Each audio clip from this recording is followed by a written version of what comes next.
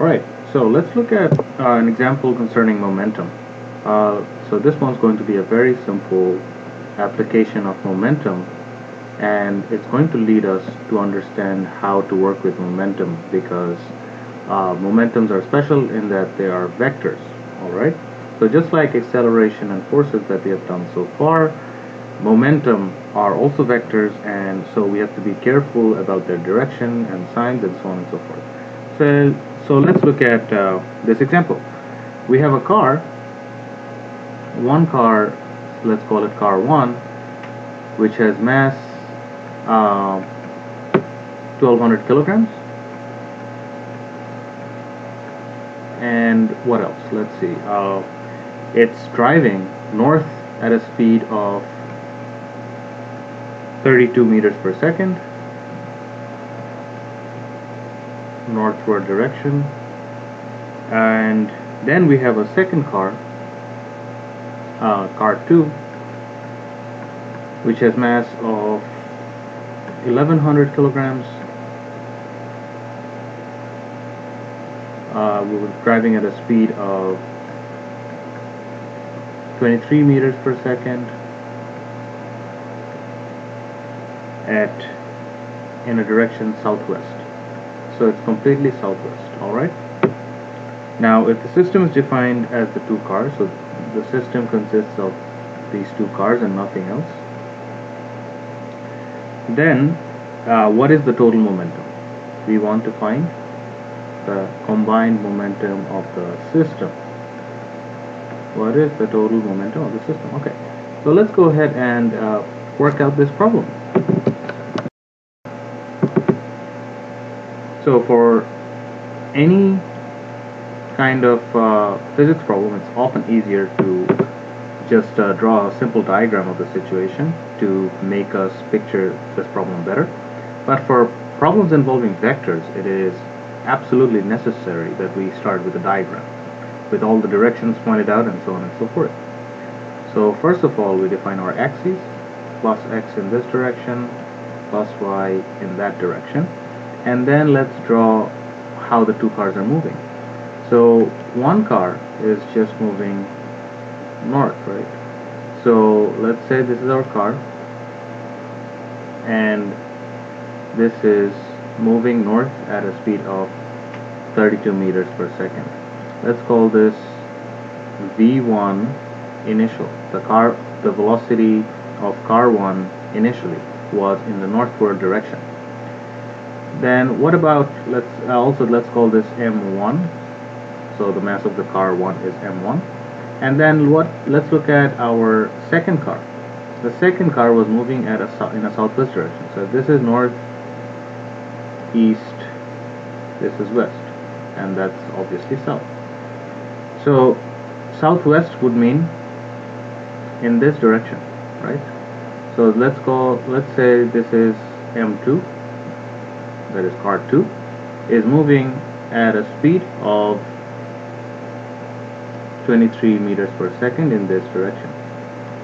Alright, so, and therefore it forms an angle of theta with the western axis. What is theta?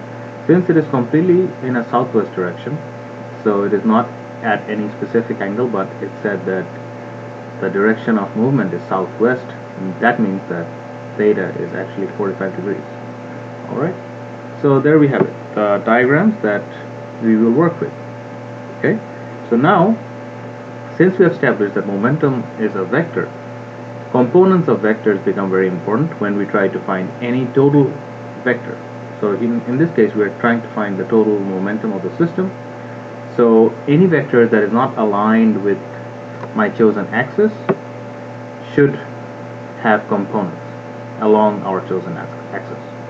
So which vector is not aligned with our chosen axis?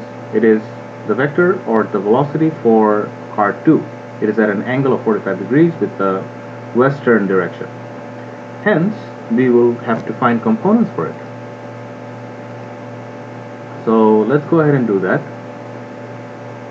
The x component is going in this direction. Let's call it P2x, and let's call this P. Actually, these are not P's, these are V2x and V2y, and this is V2. Alright? Okay. Therefore, now we are free to add vectors because we know our x and y components. So what is the total vector in the x direction? What is the total momentum in the x direction? First of all, let's remind ourselves what momentum is. Momentum is nothing but mass times the velocity. Therefore, now we separate this idea out into its x and y components. So what is the momentum in the x direction only? We call that px. Px would be the summation of p1x with p2x, right? The two components of momentums, the two x components of the two separate cars for momentum p. P1x this is 0 because car 1 was moving completely in the northward direction, hence it didn't have x component. But P2x had an x component because it had a velocity in the x direction. P is then m2 times v2x. Alright, so what is v2x? m2 is, as we know, 1100 kilograms. 1100 times, what is p2x? Well, v2x is nothing but, since this is the adjacent of this right angle triangle, then to relate it with the hypotenuse, we will need v2 times cosine of whatever that angle is, and that angle in our case is 45 degrees, and v2 is given to us to be 23 meters per second. So 23 cosine 45, right? But we're not done yet, because we see that the velocity x component of m2 is in the negative x direction, so there must be a negative sign up front. That is the total x component of momentum. What is the total y component? Similarly, the total y component will be a combination of the two y components, p1y and p2y. Okay, so here we see that m1 only has y component, which directly north, so that is just m1 times v1 in the y direction plus m2 times v2y, which comes out to be m1 is nothing but 1200 and it's in the positive direction, so it has a positive sign up front, times v1y, which is 32, and this is added to m2 is 1100 times v2y. v2y, we see that it's also in the negative direction, negative y direction, and this is the opposite of the triangle, so we will have v2y to be, the magnitude of v2y is v2 sine 45. Alright, there will be a negative sign up front because it is in the negative direction. v2 is 23 sine 45.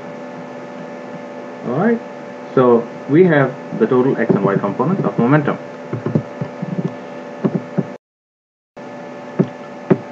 Alright, so now that we have total x and y components, we can safely say that the total momentum is the combination of the total x component of the momentum and the total y component of the momentum, and we have found both of these.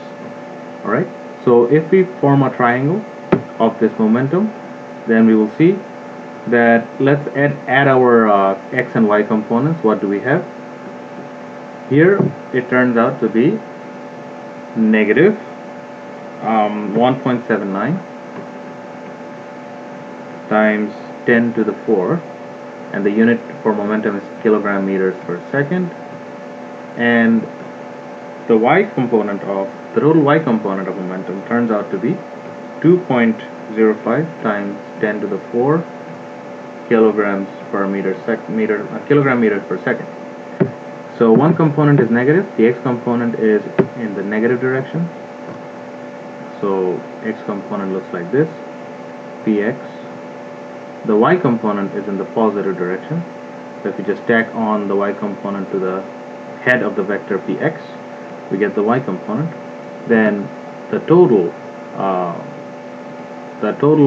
momentum vector would just be the hypotenuse of this right angle triangle, the resultant momentum, right? Pointed in this direction, making an angle theta with px. So since this is a right angle triangle, this is the overall vector p. The magnitude of the overall vector p is just given by the Pythagoras theorem, px squared plus py squared. If you just square these and add them together, take their square root, we get the total momentum vector to be 2.7 times 10 to the 4 kilograms meters per second. And remember, to find total vector, we also need to specify its direction. The direction for vectors is the angle that it subtends with either of the chosen components. We are choosing px. Then tangent of theta is py over px. And remember, when finding angles, we don't consider the signs of these vectors. So py over px, we don't worry that px is negative. So if you just do that, and then to find theta, take the arctangent or tan inverse of this ratio of py to px, we get that the direction of the total momentum is 49 degrees. And if this is north, east, west, south, then we can clearly see that this is going northwest. So 49 degrees north of west. That is how you find total momentum.